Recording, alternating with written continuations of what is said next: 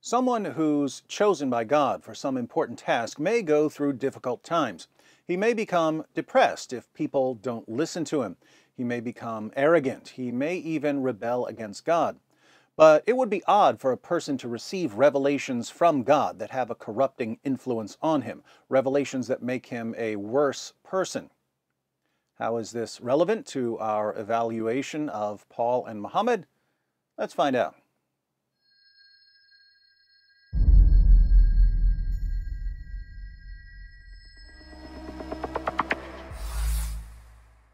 Paul and Muhammad went through some profound changes during their lifetimes, but they eventually settled into their final views on various topics. We can get to the heart of their culminating ethical positions by asking each of them a simple question. As far as ethics is concerned, what's the greatest thing in the world? We have Paul's answer in 1 Corinthians 13, where he writes, "If I speak in the tongues of men and of angels, but have not love, I am only a resounding gong or a clanging cymbal. If I have the gift of prophecy, and can fathom all mysteries and all knowledge, and if I have a faith that can move mountains, but have not love, I am nothing. If I give all I possess to the poor, and surrender my body to the flames, but have not love, I gain nothing. Love is patient, love is kind, it does not envy, it does not boast, it is not proud. It is not rude, it is not self-seeking, it is not easily angered, it keeps no record of wrongs. Love does not delight in evil, but rejoices with the truth. It always protects, always trusts, always hopes, always perseveres. Love never fails. But where there are prophecies, they will cease. Where there are tongues, they will be stilled. Where there is knowledge, it will pass away. For we know in part, and we prophesy in part. But when perfection comes, the imperfect disappears. When I was a child, I talked like a child, I thought like a child, I reasoned like a child. When I became a man, I put childish ways behind me. Now we see but a poor reflection as in a mirror, then we shall see face to face. Now I know in part, then I shall know fully, even as I am fully known. And now these three remain, faith, hope, and love. But the greatest of these is love." According to Paul, what's the greatest thing you can do? Love. Now for Muhammad's answer to the question, what's the greatest thing in the world? Sahih al-Bukhari, 2795, the Prophet said, "Nobody who dies and finds good from Allah in the hereafter would wish to come back to this world, even if he were given the whole world and whatever is in it, except the martyr, who, on seeing the superiority of martyrdom, would like to come back to the world and get killed again in Allah's cause."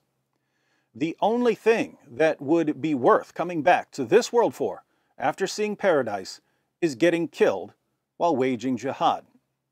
Sahih al-Bukhari, 2796, the Prophet said, "A single endeavor of fighting in Allah's cause in the afternoon or in the forenoon is better than all the world and whatever is in it." A single attack by a jihadi is better than the entire world and everything in it. And we wonder why Muslim mothers send their kids off to join terrorist groups. They're just doing what's best for their children, according to Muhammad. Sahih al-Bukhari, 2797. Muhammad said, "By him in whose hands my soul is, I would love to be martyred in Allah's cause, and then come back to life, and then get martyred, and then come back to life again, and then get martyred, and then come back to life again, and then get martyred." According to Muhammad, what's the greatest thing you can do? Die while slaughtering unbelievers in the name of Allah. In John 10, verse 10, Jesus says, "The thief comes only to steal and kill and destroy. I have come that they may have life and have it to the full."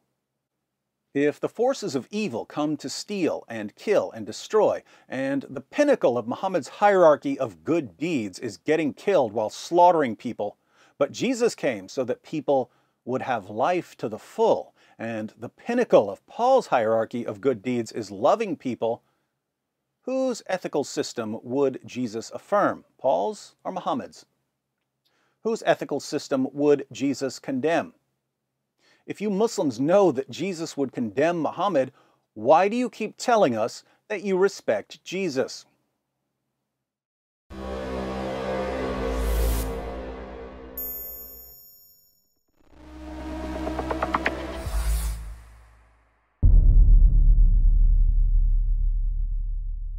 Hi everyone, thanks for watching. In case you stumbled upon this video while browsing or searching, I wanted to let you know that it's part of a series comparing Paul and Muhammad. So if you'd like to see the full series, be sure to click on the playlist. If you're already in the playlist, you're about to see that while Paul won converts through peaceful preaching, Muhammad won converts primarily through bribes and threats.